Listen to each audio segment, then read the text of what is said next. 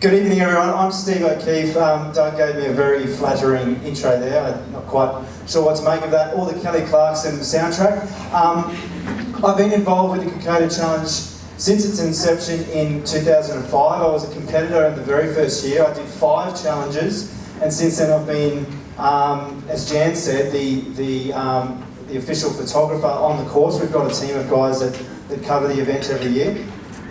But I'm here in my capacity as a former competitor to talk to you tonight. Doug Henderson asked me in 2010, when I sort of retired from competing, to come along and share my experiences, not because I'm a great athlete, but because I'm right up there among possibly the worst competitors he'd ever seen across the first 5 years of the event. If there was a wrong way to do things, I've probably done it. In 2005, we set off full of bravado and you know, hoopla, and it was amazing the experience that we had as the the gravity of the event started to dawn on us. And I honestly think we were in some sort of mild shock, and I'm not exaggerating here. We had a guy down with dehydration. We were all cramping. We were taping blisters. And then we got to checkpoint 2. And it's very kind of you to laugh at that, but unfortunately it's not actually a joke. It's true. But so I've got a few things to share with you tonight. You're going to hear from Scotty, who will talk about nutrition and first aid and that sort of stuff. You're going to hear from Jeff, who's the event coordinator. He'll talk about the logistics and the administration of the event. What I want to share with you is 10 things not to do on your first Kokoda Challenge. If it's your first time, I see there's plenty of you out there, and if it's all starting to get a bit real, starting to get a bit nervous, we've got nodding, furious nodding down the front here. So I can share 10 things, sort of, well, not to do, but things that will help you avoid the stupid mistakes that I made from 2005 through to 2009. So my tips to getting through and not losing your friends or your toenails. The 10 things I've sort of split up. 5 you can do between now and the event. The other 5 are on race day. Okay. So these things, 5 things you can do before the event. Can we have a? Oh, I've got a clicker here. Okay. Number 1, know the track. For those who've been down on the track, you'll know what I'm talking about. For those who haven't been on the track yet, any part of the track, ignorance isn't bliss. I'm a Gold Coast born and bred boy, and I was floored by the amount of horrendous terrain there is on the Gold Coast, hidden in the hinterland, that the course sort of traverses. So if you've been out every Saturday morning running on the beach, that's great. I urge you to get down there. You've got 5 weekends between now and race day. Get down there, and even if you go to one hill, go to a little hill called Polly's, from the base of Polly's Kitchen, go up and over into Nummaba Valley and come back. It's not a huge part of the track, but it's really sort of representative of the terrain you'll be on the day. Ignorance is not bliss, I promise. Okay, experiment. Now I'm not talking about sort of like downloading Tinder or sort of doing anything a bit freaky. What I mean is everything that you're planning on doing on the day, experiment with beforehand. So that goes for your fitness, it goes for your nutrition, it goes for your equipment. In 2005, me and my mates rocked up at the start line, and quite honestly our reaction was, look at all these blokes wearing tights. Because we had no idea what compression garments were. And of course, we were the ones at 2 o'clock in the morning calling the ambulance. And that's not a joke either. So, I can list off a raft of stuff-ups that I made with equipment, with nutrition, and every time it was because I tried something new on race day, and it just doesn't work. You've got to plan your race and race your plan. You've actually got Wild Earth here, who are the equipment sponsors of the Kokoda Challenge. They're sitting right there with things like poles and headlights and shoes, all the key things that I didn't have in 2005, that in 2006 I raced out and bought. Mind you, I didn't try it before the day, I just sort of like rocked up on the day. So experimenting with your gear, with everything, every facet of your event is critical. You've got 5 weekends to do it between now and then. The guys are sitting right here, the major sponsor, so yeah, sure, you can buy a head torch on eBay for, you know, 48 cents shipped. But, you know, these guys aren't supporting the event that you're participating in. The Wild Earth guys are. So they're a wealth of knowledge. They've got 4 teams participating on the day. Go and talk to the guys tonight and get your gear sorted out. Communicate. This is another big one. This guy here in the back, this is Zach. He was a school competitor and he is completely blind, and he did the 96k challenge in 2010. And his team led him the whole way from start to finish. This is one of my favourite photos from my sort of photography side of things, and it just demonstrates what you can achieve when you communicate with your team and you share a common goal. So if you've been out, you know, punching out the 4-minute Ks for 20 Ks every, you know, 3 times a week, and your teammate has been, you know, punching out Game of Thrones marathons, probably a good time now to have a chat about what sort of, you know, finish time you want to aim for, those sorts of things.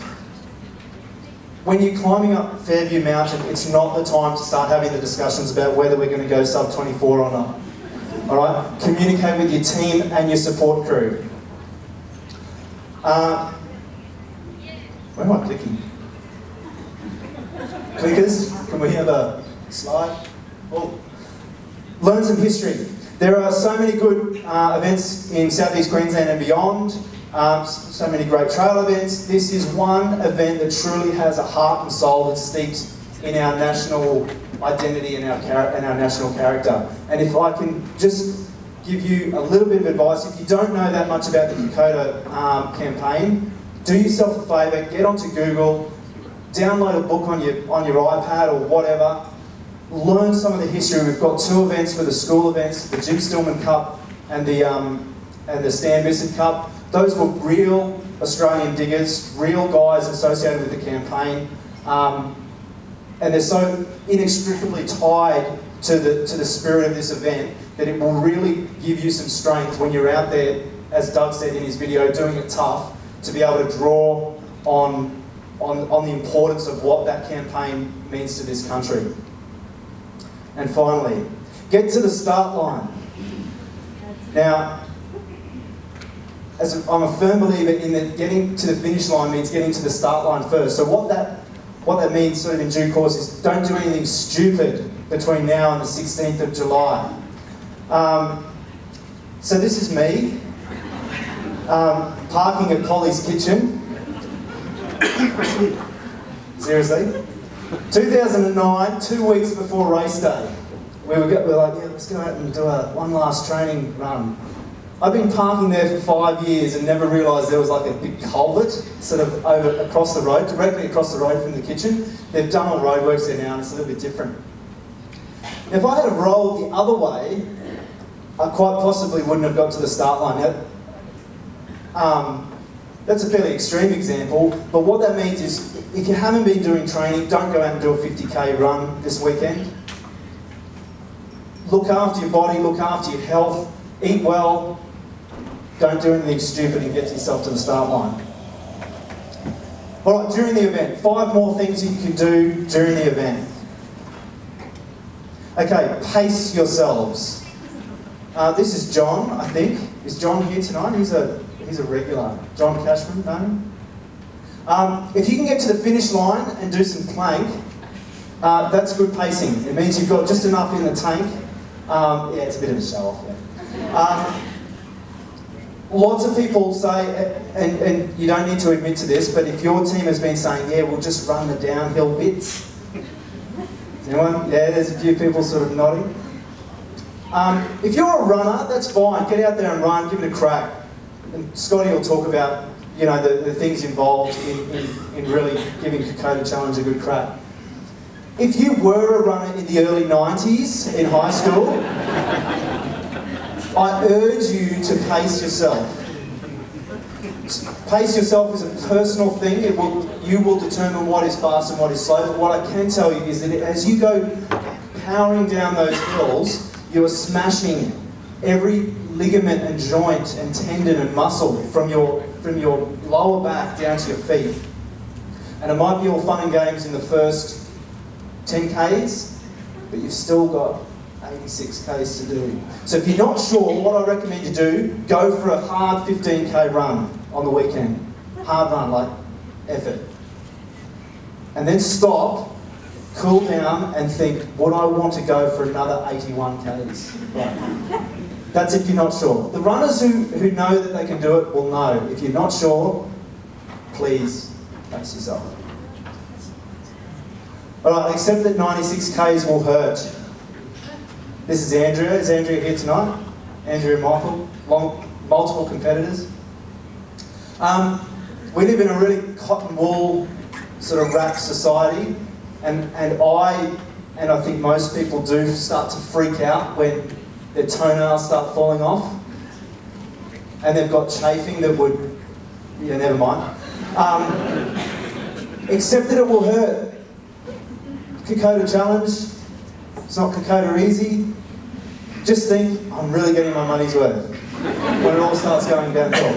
And the thing is your physical pain will start translating to mental pain. Your brain will start urging you to stop and pull out and do all these sorts of things. Just remember, when you are hurting physically and mentally and you want to pull out and you're at the 40, 50, 60K mark, just remember this really, really important fact. Pulling out won't make the hurting go away. When you wake up on the Sunday morning in your bed and you got to sit Duncan Park and you binned it, that will hurt more than that last 30K.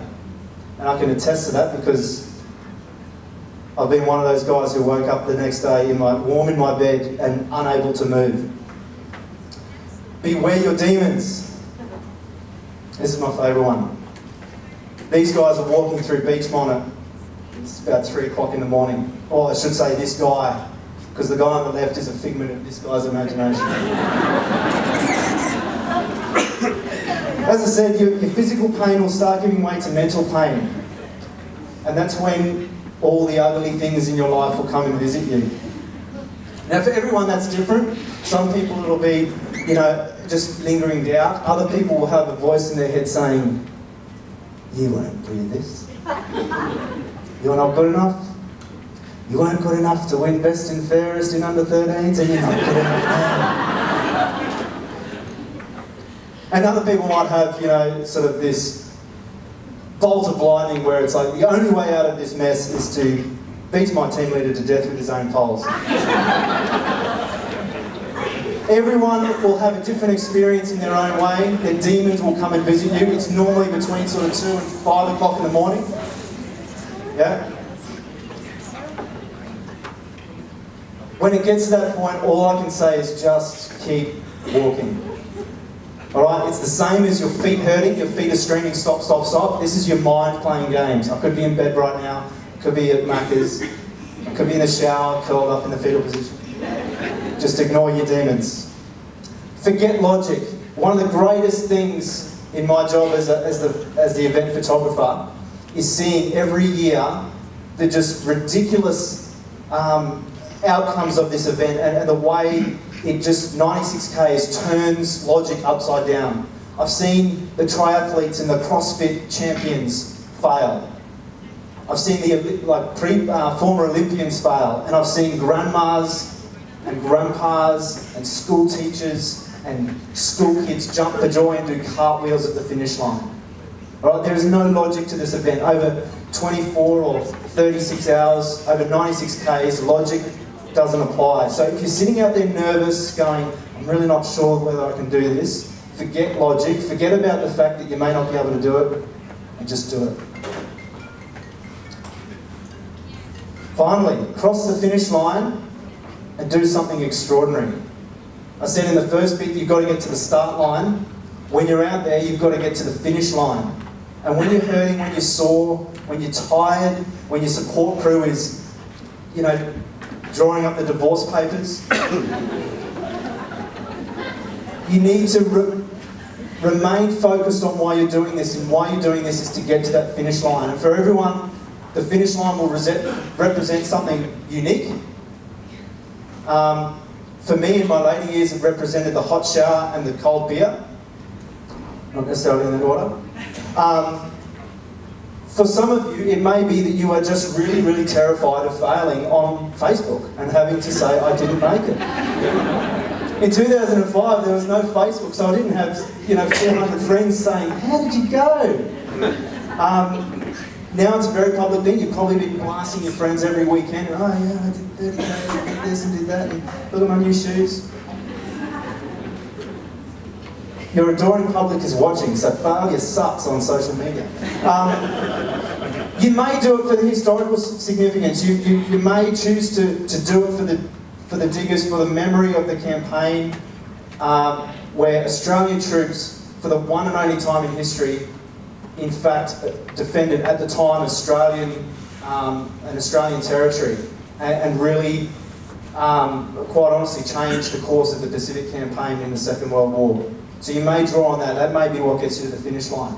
And if neither of those do, can I suggest you think about the organisation that you're supporting by doing this campaign? If nothing else gets you going and gets you fired up to get to that finish line, think about the Kokoda Youth Foundation, the work that they do in our community. We are bombarded by charities and not-for-profits and all these people doing great stuff across the world, but this is a homegrown, local organisation who does amazing things with these young people. I've had the absolute honour of seeing these guys grow up as I've grown up over the last 11 years. In 2005, I was in my early 20s and I didn't have a clue what I was doing. In 2016, I'm in my sort of mid-ish 30s. I still don't have a clue what I'm doing, but I've got my own kids now. And what I really truly hope is that in another 11 years, that they are part of this organisation. And the only way that will happen is the support of people like you getting out there and being involved and getting to the finish line and contributing to what I believe is such a great cause. That's my 10 things. I really hope you do well on the weekend. Just unofficially, before I finish up, I am over time. I've taken Doug's mantle of going over time. Unofficially, on the weekend, thank a volunteer. The staff who run the Kokoda Challenge, Jan, Jeff, Ray Lee, Doug, Rach, Adam, no one I've forgotten. They're all amazing people and they are so dedicated. But on the weekend, there is an army of volunteers that truly make the thing tick on the day. So if you have a good time, if it's a life-changing experience, go up and say thank you to anyone. Anyone wearing one of the red shirts, scanning IDs, handing out dog tags. Say thanks, and the dream will live on, and we'll see you back in 2017. Thank you very much for listening.